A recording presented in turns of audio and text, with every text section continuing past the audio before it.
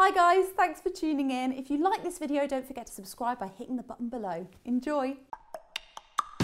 Hello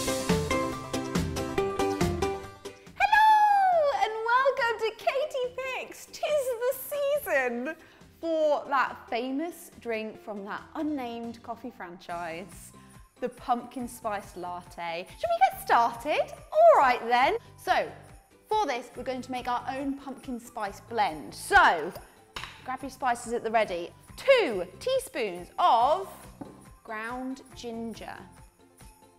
Oh, you pleasant thing. Beautiful. We're then going to go for 1.5 teaspoons of cinnamon.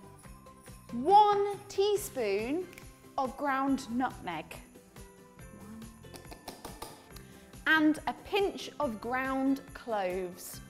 If there is a smell of Christmas, it's this one. Just a pinch, in it goes. We're now going to pop the lid on, shake it up. The lid was not on, sorry.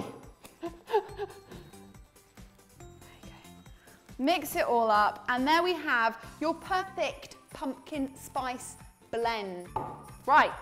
Let's start making some lattes. Okay, so you want your hob to go on to a medium-low heat. So now, this is going to be a recipe enough for 2 spiced pumpkin lattes.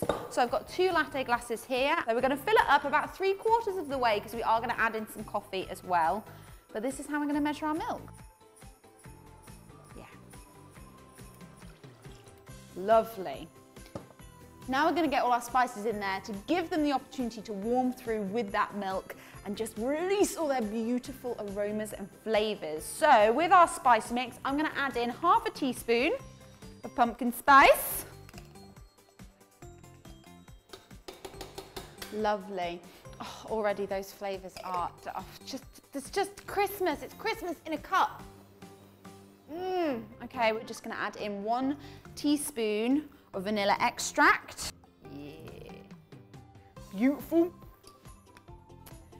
And you can't go having a pumpkin spice latte without having pumpkin. Here we've got some pumpkin puree, and we're just going to use 2 tablespoons of this. So this is also going to add a gorgeous little orange colour to our mix as well. And let's give that a really good stir.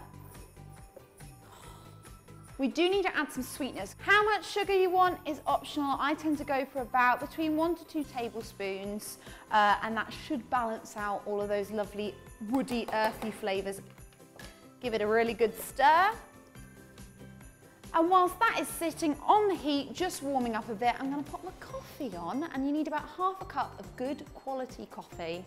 We're going to combine it, pour it out, drink it, and have a jolly good time. Ta-da!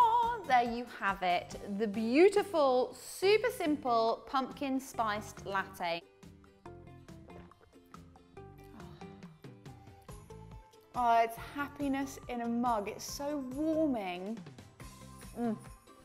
I hope you like this recipe, guys. Do give it a go. If you have given it a try, please let me know in the comments box or on social media at the Katie.Pix on Facebook, Twitter and Instagram.